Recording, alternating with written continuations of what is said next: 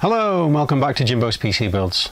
Today I'm going to go through an upgrade of the beginner's build PC that I did in the previous videos. Here's the beginner's PC. I've got the side panel off at the moment because I'm going to put a graphics card in it. Now in the previous build we used a APU in the PC, which includes graphics. While it's great for doing basic tasks, if you want to do any kind of gameplay at all, you've really got to compromise on the quality of the settings, which means you're really not going to appreciate the game in all its splendor. But also, if you're going to be building a PC like this, I'm also conscious that you're not going to want to spend how much amount of money on a basic PC and then spend hundreds and hundreds of dollars on an advanced graphics card. So you've got to be able to balance price for performance. And at the moment, when I'm building this machine, the price per performance king is the RX 570. You'll get great performance in games, you'll get real good stability on reasonably good settings for not a lot of money. You can get RX 570s for around $120, which is an absolute steal. Okay, so when upgrading your graphics card, you've got to keep a couple of things in mind. One, you need to be able to stick the graphics card in, so your motherboard needs to have the relevant slot, which this one does. Two, you need to check, and we'll open this bad boy up.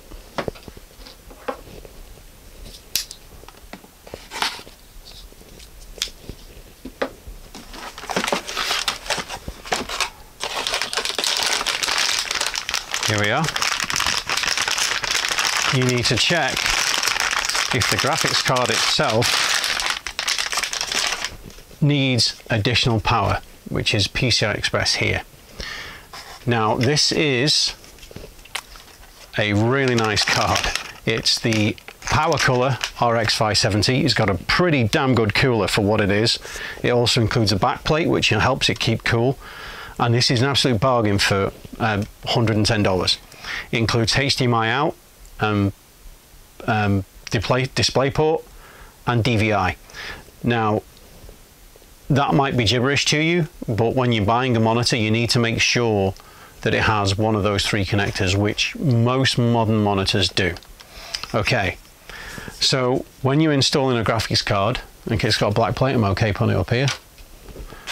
I'm just going to put the box out of the way. You need to look at where it's going to come out the back of the case, and you need to look at where the graphics card slot is. Now this graphics card is going to come in and it's got two slots, 1, 2.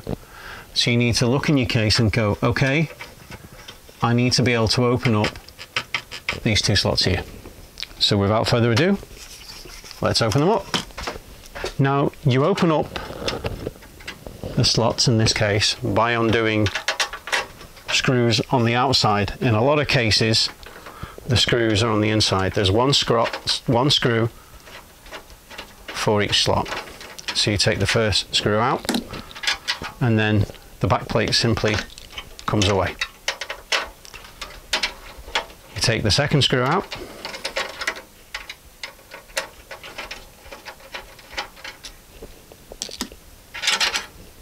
and the second plate falls away. Now you have the holes that will line up to the ports on the back.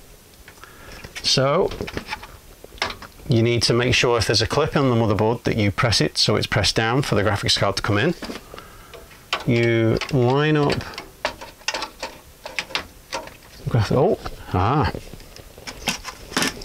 with this particular one. See, you learn something new every day. There's a cover on top, so that needs to be at least slid back, or as I'm going to do now is take it off, because otherwise I can't get the graphics card in. See, you learn every day. Right, now you can see I can maneuver the card around and line it up with the slot internally.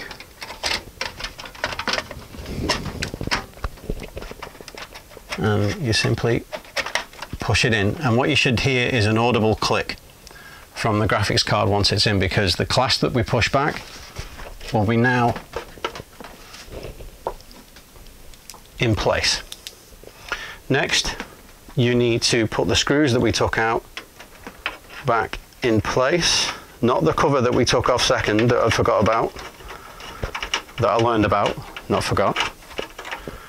And we need to screw the back of the GPU in place. Where's one?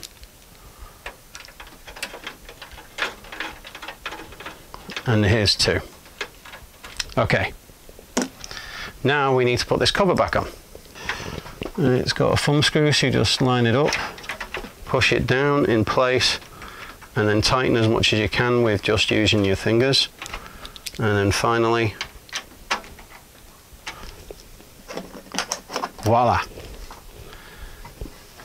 The GPU is now in the case. Fantastic. Now, before I mentioned that you need to check if it needs additional power when you put a GPU into a case. Now, in this particular instance, it does. So we need to take the back panel off. Now the back panel's off, we can see the cable management that we did previously. Now here's where the real fun begins, because you're going to need to unpick some of that cable management, because the power cable that is required is in the bundle of cables which we merrily pushed underneath. So you need to find said bundle of cables and pull them out, while trying not to pull any of the other cables out. So this time we need to unwind the bundle of cables that we had, like so. Now PCI Express is this particular cable here, and it immediately becomes available. Now we need to bundle up the cables that we no longer need, that we've just become available. So it's less now, so it's easier to deal with, but we still need to make sure these are tied nice and tight, and we need to deposit them in the basement below the motherboard. So as we did when pulling them out, we need to be careful not to pull any cables out. We simply just place them back into whence they came. Now, like we did when we were doing all the other cables, we need to make sure that when we bring the graphics cable through, we bring it through to where the motherboard is. And this particular case, it's the lower opening in the motherboard, and bring it through like so. Okay, now if we turn the case around, the PCI Express, they cut as they did with the 24-pin power supply. There is 3 and then 1 connected to the side. They do this because some graphics cards take 3 pins, some take 4.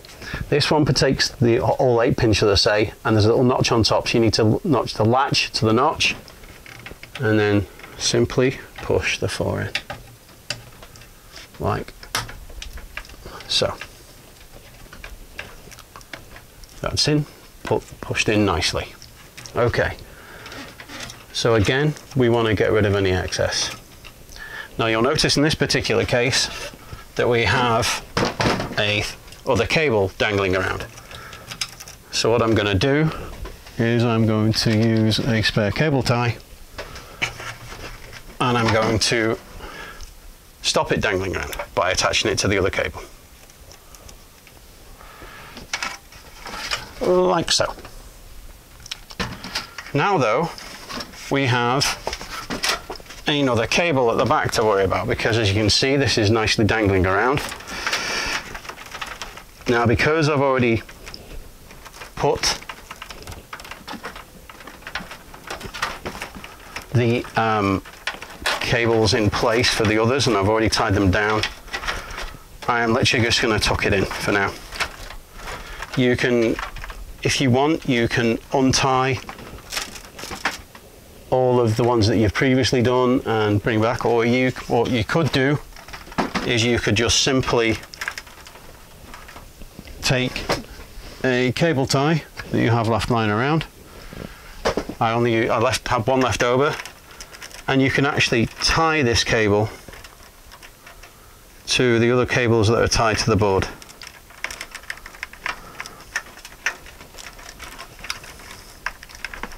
Therefore stopping it from dangling around. But be careful what you wish for, because if you try and attach it to a cable too tight and you've only got a small cable tie, you make your own life exceedingly difficult. Voila! All the cables nicely tucked away. So now, I'm going to put the case sides back on. The graphics card's installed. This now has its own discrete graphics and will perform much better. I hope that was useful. Please leave any constructive criticism below. Also, positive feedback is always welcome. Don't forget to subscribe. Also hit the bell icon so you'll be able to tell when there's future content, of which I'm trying to do as often as I can. And I hope you're well, and don't forget, take care.